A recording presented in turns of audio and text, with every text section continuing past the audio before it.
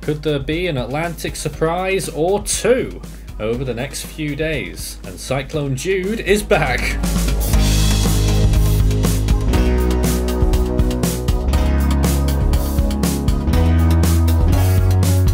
And now the latest around the wide world of tropics. Tropical Weather Bulletin for March 13. So around the world we have the return of both Southwest Indian Ocean systems, as a matter of fact. Yvonne now back with convection, so we're giving it tropical storm status again. And with Jude, recently ASCAT found tropical storm force winds. It's about to emerge off the coast of Mozambique, so back to tropical storm status. However, in the Atlantic, we are now giving a 10% chance for development in the central part of the ocean, with 80 days until Atlantic hurricane season. GFS really on board, and other models have a low pressure system with the potential that it could become a tropical cyclone. Could it be? In the East Pacific, 64 days until the season begins, and no such excitement here, although we do have this line of weather hitting the coast of the western part of the United States now, but mainly California. That will be that severe weather event this weekend, by the way. In the Western Pacific, there's not much going on here right now, but there is an interesting looking disturbance there over the central, the eastern part of Micronesia. Hasn't been marked or picked up by any models, but certainly on the face of it, looking quite interesting from a distance there. In the North Indian Ocean, we had that invest. There's that line showing the track of it, but we have now decommissioned it. So you can still see some of the clouds associated with it there, just that little bulk over the Maldives and the Indian Ocean territories moving out towards the west. Southwest Indian Ocean, Cyclone Jude about to appear off the coast of Mozambique, and Cyclone Yvonne back up to tropical storm status after struggling, both of them, back again. And the other potential surprise, the South Atlantic, were also giving a 10% chance for an area of interest here, which could develop. Doesn't look like it will at the minute, but GFS again also showing that could get quite close to tropical or subtropical cyclone status to the east of Uruguay and southernmost Brazil. So this is a live look at Cyclone Jude, at least the position. It is currently 18 kilometers from Mukapia, 30 from Quelimane, a major city there, 70 from Chinde further south, 179 from Pibane to the east, and 280 kilometers from Beira. The storm will be moving out towards the southeast over the Mozambique Channel and could be a moderate tropical storm by the time it reaches southern Madagascar, probably at the end of the week. So that's Cyclone Jude, with storm force winds possibly being felt along the coast in that area. Here's a wide shot of both of these storms then, Jude on the left hand side and Yvonne on the right, and both of them looking quite similar in a way in that they're blowing up large amounts of convection on one side of their centres. Yvonne, as it has been the whole time, it's on the southeast side, and with Jude it's obviously on the side that's over water. The land side is still very bare indeed after its long time over land. Now this is off the coast of Brazil. Wanted to show you this. This is where we'll eventually see this system form. It will be in the next 24 hours that we'll see evidence of the system that we're tracking, that 10%. So keep watching that area, especially we'll probably have more to tell you tomorrow. Now this is Jude. You can see it there, it's just moving off the coast of Mozambique now. Circulation is tenuous, it has to be said. There's also a little gap in the imagery here as well, so just be aware of that. But those latest frames show the storm is moving offshore now. It's got a very elongated centre, if it has one at all. That was depicted by ASCAT, which caught half of the circulation. They don't detect winds over land, so they only caught the coastal side, and it did look okay on that side, but very stretched. And on the southern side of that, it did have some 40-mile-per-hour winds. Now with Yvonne also depicting 40-mile-per-hour winds on the southern and southeastern side, obviously underneath that convection most likely, which has strengthened again and ran towards the center of this system, although it still looks like it's on borrowed time. Look towards the west there, that big yellow patch of dry air is about to engulf this storm, and that will probably really for sure mean the end of Yvonne, or maybe not, I'm not sure, because the GFS model does have it continuing and maybe even getting a bit stronger as it goes further south. So that one remains to be seen. That's going to be a battle, but already the wind shear, the convection looking difficult there on those latest frames. Well, here's the United States right now off the US East Coast. Big non-tropical low extending off towards the right hand side there, cleared Bermuda now. And this is the patch of the Atlantic where we might see that area of interest form, but not for a few days yet. I don't think we'll see any sign of this until at least the weekend, if not early next week.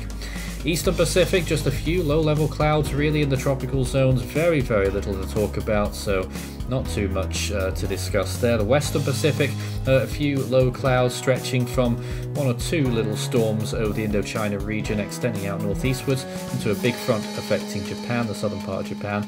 And looking at the Bay of Bengal, well off to the left is that what was formerly that area of interest, a few small-scale thunderstorms in the Andaman Sea and off towards the west of the eastern Bay of Bengal. Wide shot again with the infrared channel showing you the southwest Indian Ocean as a whole. No other areas of interest to look at in this area, but those two cyclones pretty much taking up the whole picture. This is again a closer look at Cyclone Jude with those latest frames. Convection really blowing up as it starts to get close to the coast once more. Daylight rising over Australia, a small low there off the coast of Western Australia which may influence the weather today, but not too much else going on in the area. South Pacific also looking pretty desolate right now. Haven't been that many storms in this region for a while, but a few thunderstorms blowing up across a lot of those islands towards the west especially. Sea surface temperatures are starting their climb again in the Atlantic now. Obviously we usually reach our lows in February time. Now we're in March, mid-March, temperatures warming up 26 degrees over a fair decent area. Western Pacific really starting to warm up there as well, 28 degrees over a large part of the Philippine Sea and some of those islands involved as well. Southwest Indian Ocean though, still the area we're going to be watching a lot. Still very warm near the Mascarene Islands, 29 degrees, and in the Mozambique Channel ahead of Jude, still temperatures looking good all the way to southern Madagascar, 29 Celsius. Western Australia, and wrapping all the way around the top end to the Gulf of Carpentaria, extremely warm sea surface temperatures persist, 30 to 32 degrees Celsius pretty much everywhere there, so massive opportunity to take advantage of that energy. So compared to average, this is the sea surface temperature anomalies. It is above average at this point, especially around Mauritius and around Western Australia. A few cool spots as well, mainly in the equatorial Central Pacific, but look towards the east there, really warming up there in the eastern part of the Pacific. Possible El Nino approaching, could it be? Been a while since we've had a proper one.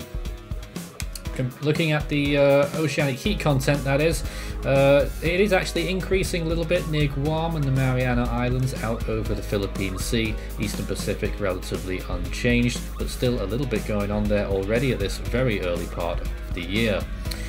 Looking at the South Pacific, we also have quite a bit of energy there too. Still a bit of a hole in the Coral Sea caused by Alfred, but apart from that, it is still looking decent for this area as much as you could expect.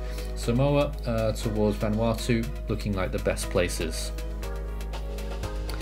So let's check the computer models. Next 5 days for the Southwest Indian Ocean with these two storms. So obviously Jude more interesting, making landfall in Madagascar and then really embracing the island, getting sucked in towards the center of Madagascar, and then maybe some of its remnant energy becoming a big front there, well to the south of Mauritius and Reunion. So there's landfall just around 36 hours I think it is, maybe a little bit more than that. So we're talking about Saturday for this potential landfall in Madagascar as Yvonne slinks down towards the south. Here's the Atlantic. So this potential system that's depicted by the GFS, let's watch what happens. There's the beginning point, the ignition, and here comes the storm. So southern side still not got those storm force winds at the end, but the northern side very bulky indeed. It will be a borderline system by the looks of things on that run, but we are getting sufficiently concerned to give that a 10%, with other models agreeing with at least a low pressure system, if not a fully fledged storm.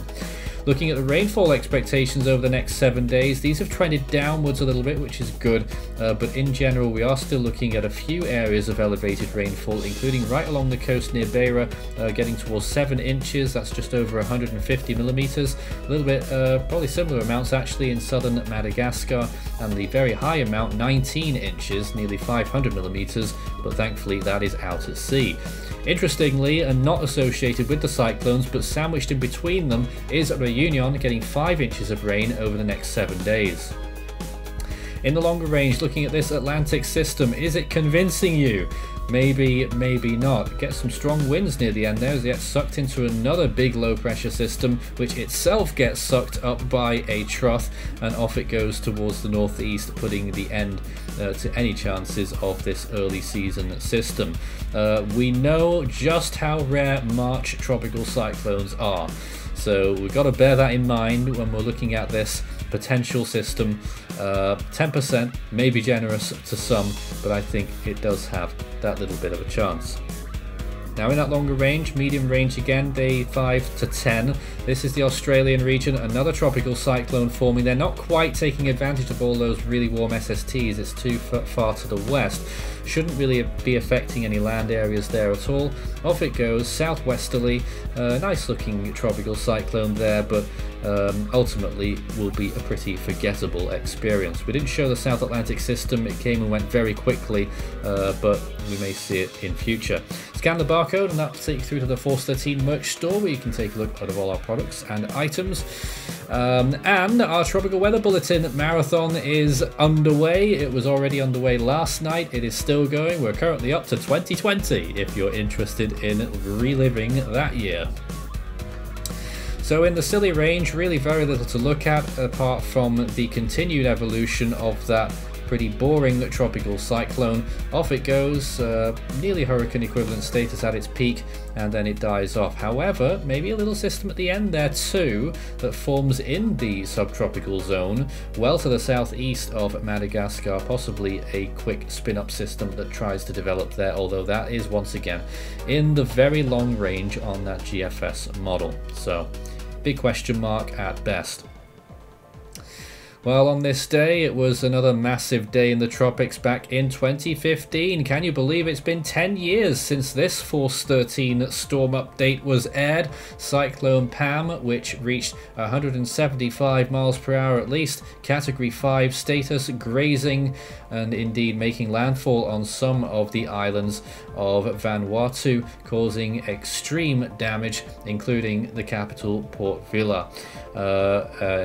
Dreadful storm, and one that will be remembered in that area for a very long time. Also active, Cyclone Olwyn hitting Australia's west coast as a Category 2. Cyclone Nathan off the northern part of Queensland, and Tropical Storm Bavy in the western Pacific. It was really busy that day. Well, back to today then. 20 storms so far around the world. The Atlantic's first name, could it be soon? Andrea. Eastern Pacific, Alvin. And in the Central Pacific, the next name is Iona. In the Westpac, it's Wu-Tip coming up next, but still no sign of it. North Indian Ocean, it will be Shakti. I don't think any of us really expected that system that we just tracked to do it, and so it has transpired. In the Southern Hemisphere, the next name in the Southwest Indian Ocean is Kanto. The Australian region, Courtney, and in the South Pacific, it will be Tam. That's it from tonight's Tropical Weather Bulletin. We'll be back again tomorrow night.